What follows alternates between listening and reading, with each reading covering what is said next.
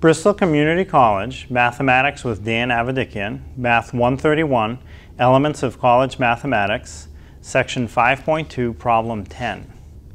This is Section 5.2, Problem 10. It says Donna wants to buy a new Corvette.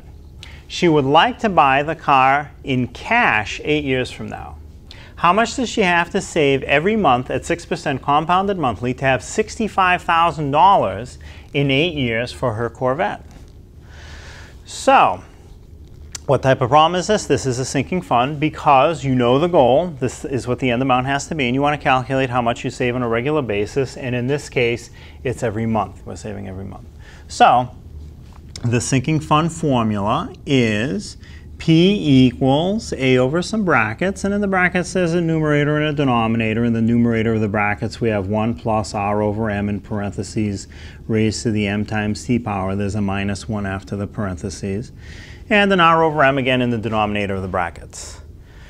So now when we fill this formula in, we will have P, the regular payment, equals A, the final amount for this problem, $65,000. Which should get you a reasonably nice Corvette. And in the brackets, we have in the numerator of the brackets, we have some parentheses with 1 plus R over M. So it'll be 1 plus the R, the rate as a decimal for this problem. 6% is the rate. It would be 0.06 as a decimal. The M is 12 because we're doing monthly compounding. And I close my parentheses. The parentheses have an exponent of M times T. M is 12 for monthly compounding. And the T, the time, is 8 years, because that's the problem says in 8 years.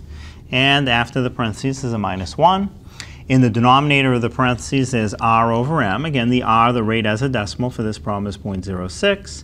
And the M, the type of compounding for this problem, is 12. We have monthly.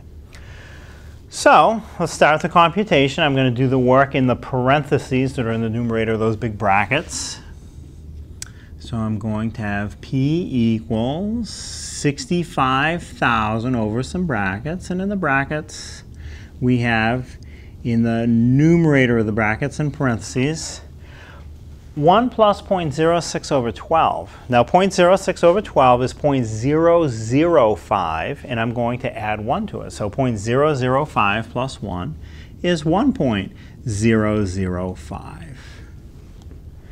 And then 12 times 8 is 96 for my exponent. So I have 1.005 in parentheses raised to the 96th power. And after my parentheses, I have a minus 1. And then in the denominator of the brackets, I have 0.005. And again, I usually point out, at this stage in the formula, you're going to have the same decimal in the numerator and in the denominator of your brackets. In the numerator, there's a 1 in front of the decimal. In the denominator, there is not. So the next part of the process, I'm going to do that 96th power. So that means I will have P equals 65,000 over some brackets. In the numerator of the brackets, I will figure out 1.005 to the 96th power.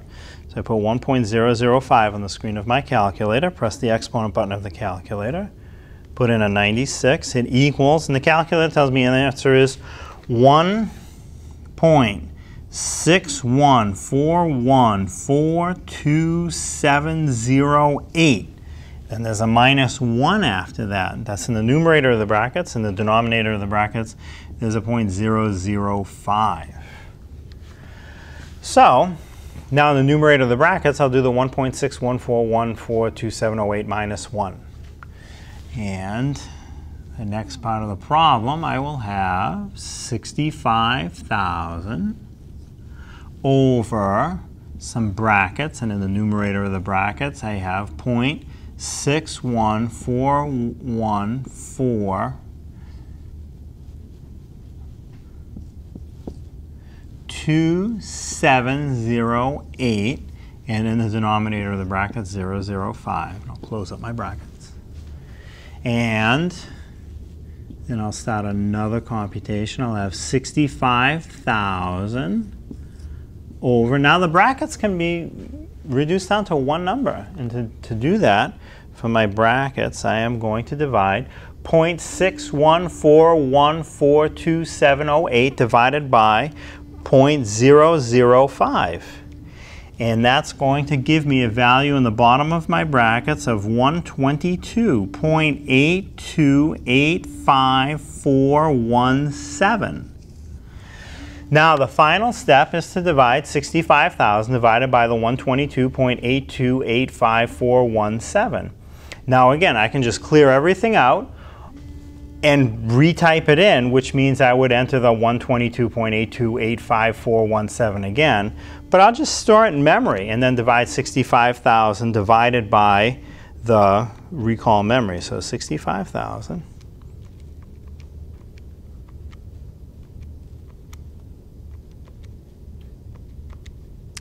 And I get as a final answer, P equals 529.1929636. Now again, because that's money, I don't want so many places after the decimal. I want to just round it off. So 192 something isn't enough to make it 20 cents. So the final answer is $529.19. If Donna saves this much every month for 8 years, she'll have enough to buy her Corvette in cash.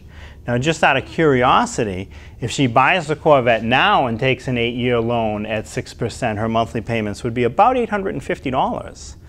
So this way, if she saves $529, she's earning interest. If she buys the Corvette now and makes the $850 payment, she's paying interest. That's the difference. If you can be patient, it's a much different price per month.